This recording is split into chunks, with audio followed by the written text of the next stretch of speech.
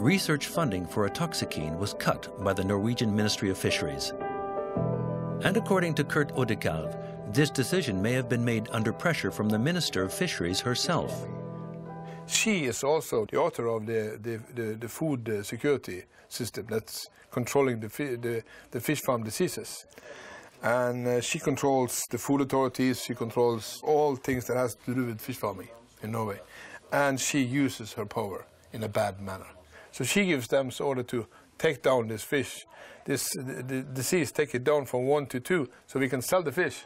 So we don't lose money, we have to sell the fish. So they sell the fish that's infected and sick. And that's never been before. She is a rotten piece of in this story. To verify these accusations, I decided to speak with this minister. In Brussels, in the aisles of a trade show, I have an appointment with her for a 5-minute interview. But the time allotted to me will be much shorter.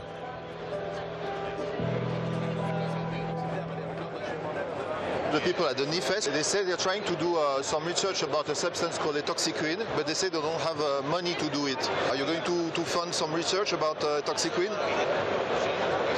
I'm sorry, I don't know about that research program, so I can't say anything about that now. Sorry? No, I think for the moment we are here to talk about the seafood exposition, and that's why we're doing. I'm sorry, I'm not. No, but Quickly, a communications officer puts an end to the interview. We've had many. I'm sorry, the interview is over.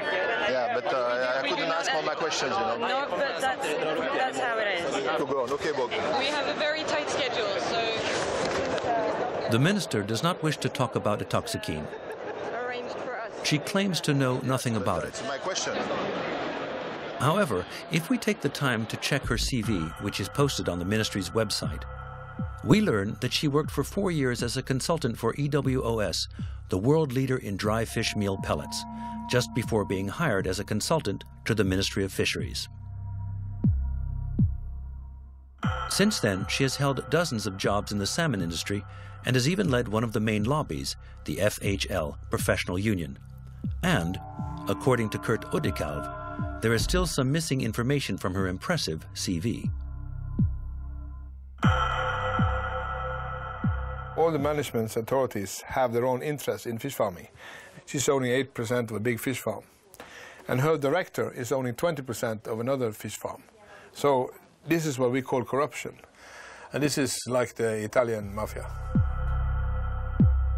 The accusation may be outrageous, but the facts are there, hidden by a simple financial arrangement. It was enough for me to examine the records of this company called JMJ Invest. The minister is the major shareholder.